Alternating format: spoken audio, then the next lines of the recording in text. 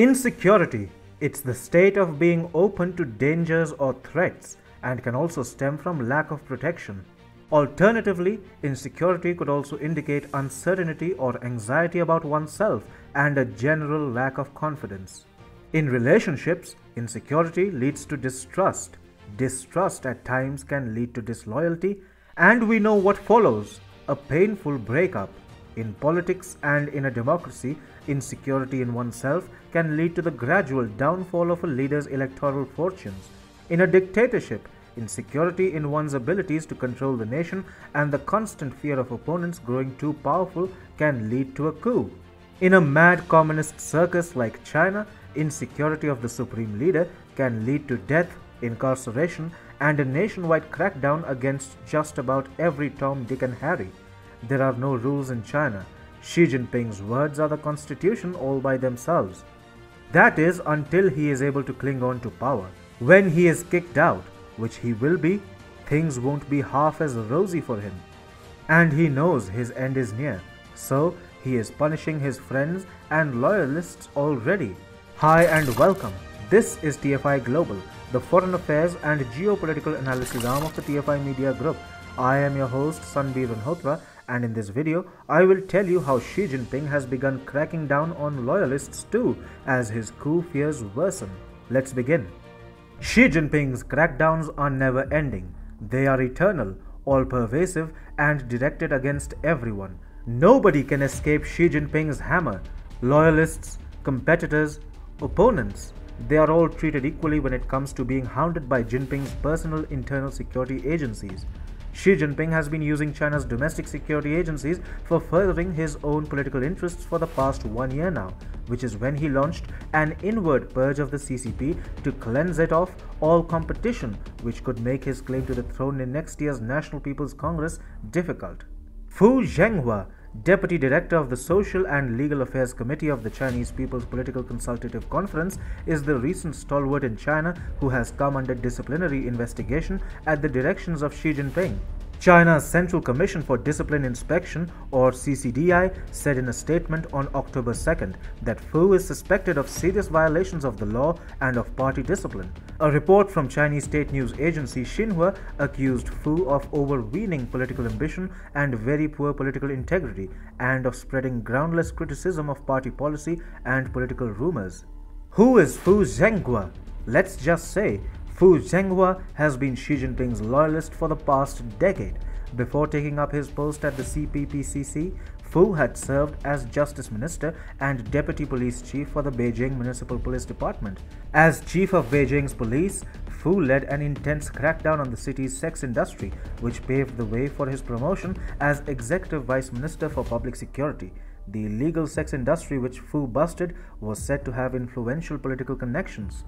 In 2013, Xi appointed him to spearhead a graft probe into Zhao Yongkang, China's former security czar and retired member of the Politburo Standing Committee. As the Deputy Minister of Public Security in 2013, he unleashed a sweeping crackdown on opinion leaders and influencers on Chinese social media.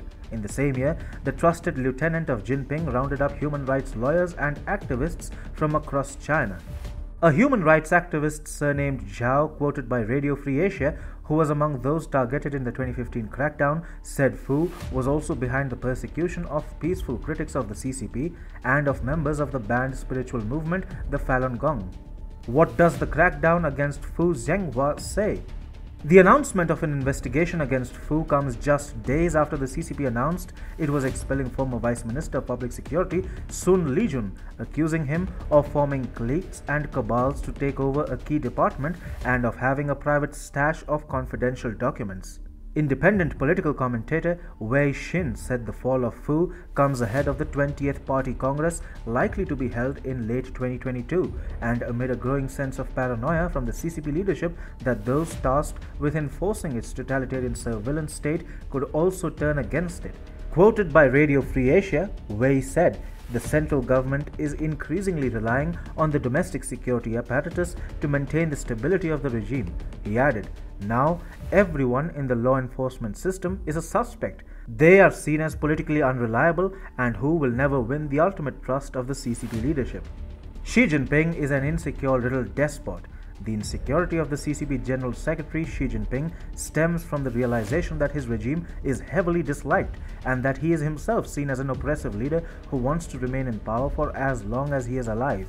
As reported by TFI recently, Xi Jinping has set out on yet another purge spree, and he is targeting the low-rung CCP officials and workers now. In the latest purge, China's top public security agency has declared that the remaining forces of several former high-ranking Chinese Communist Party members loyal to leaders other than Xi Jinping must be rooted out. It seems Jinping is acting on some specific intel this time around. On September 1st, the CCP General Secretary asked young Communist regime cadres to be brave to fight the enemies and be loyal to the Communist leadership at the Central Party School in Beijing. A day later, China's top anti-corruption organ said on its official website that certain interest groups seek to seize state power. With the crackdown on his trusted aide, Xi Jinping has made it abundantly clear that what he wants from loyalists is absolute submission, and that despite having the same, he has the right to incarcerate them at a time of his choosing.